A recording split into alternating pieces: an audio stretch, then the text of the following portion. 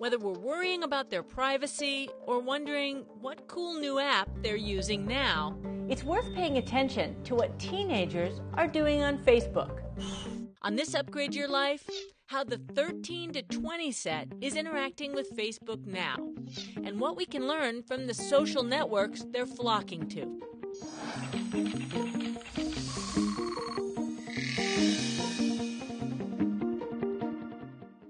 A recent study found that 94% of teens still have a Facebook account, but they're using it less and using it smarter.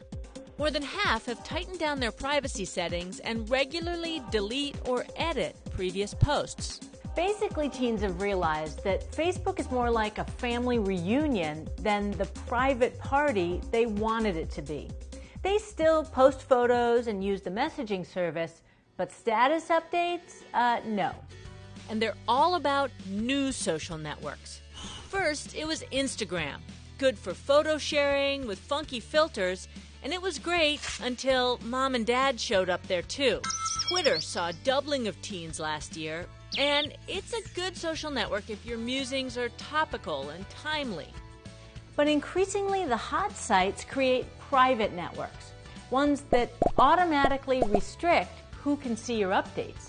Like Path, private and very personal, as it limits your friend list to 150 people.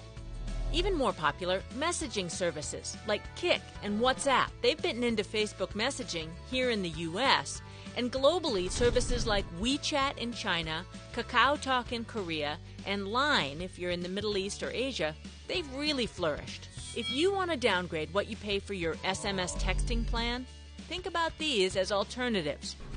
And you've no doubt heard of Snapchat, a way to send pictures that self-destruct after being viewed. But this is fraught with peril because the recipient can grab a screenshot before the pic that was sent is actually deleted.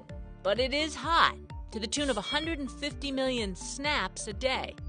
And it is a fun way to share casual, goofy pics that aren't meant to signify deep meaning in your life. And teens do seem to understand privacy a lot better than they did in the early days of social media. But there's still a desire to put themselves out there in a very public way. And that's where microblogs like Tumblr and Feed come in. They're heavily skewed toward mobile use, and they're more a tool for self-expression than Facebook's biographical life casting, telling all the mundane details of your day.